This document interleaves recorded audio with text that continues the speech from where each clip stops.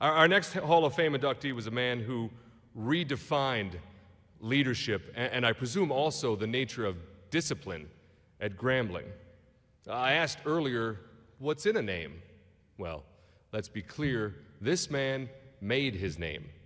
Ralph Waldo Emerson Jones was not just an exceptional coach at Grambling, but the president of the school as well for over 3 decades.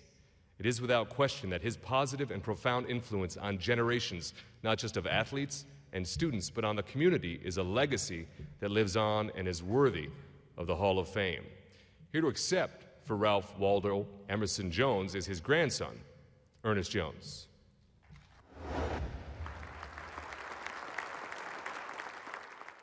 Ralph Waldo Emerson Jones coached at Grambling State from 1926 to 1977.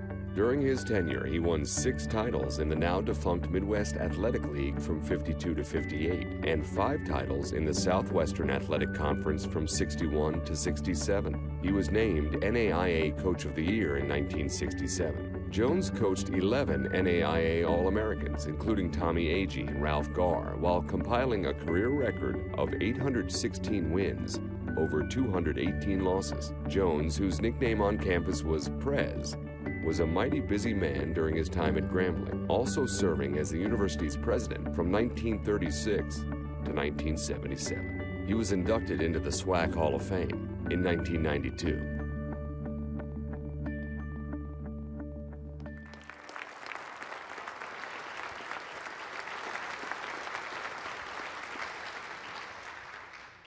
We're now joined by Ernest Jones, and seeing that about your grandfather, and he talked about he was the president, the baseball coach, and you were telling me before he was also the football coach, which led to maybe one of his maybe more popular decisions.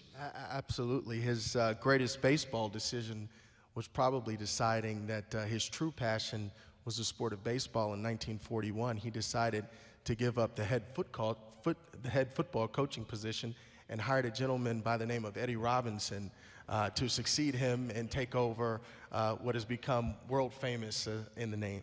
Yeah, I think that one worked out all right for him, for that decision. I think it was a pretty good decision. Talk about your grandfather, because it's almost hard to imagine that a guy could be a university president. He could also handle baseball and be successful as well. What kind of man was he? Well, the first thing he would do is congratulate all of the reward recipients this evening and all of the Hall of Fame inductees. And secondly, he would certainly say thank you to the Hall and the board for such a humbling and honorable experience, certainly. How has he affected you in your life? Well, listen, as Coach Ellis said it before and earlier, we could talk about him for a very long time. You know, I'll use an analogy that he used very often. Baseball as a sport is the only sport that you play offense as an individual and you play defense as a team. And it's the sport that he felt was most analogous to the world that we live each and every day called life. So he would certainly give thanks to God, and in an act that I'll take tonight on behalf of him and our family, this wonderful ring that were presented to the inductees earlier this evening will never be worn by myself or anybody in the family. Instead, it'll go back to Grambling University with Coach Ellis and be displayed for everybody as a part of that community, every faculty member, every athlete, every professional that ever went through the university. This will be a part of that family forever. Well, that's fantastic. So we thank you.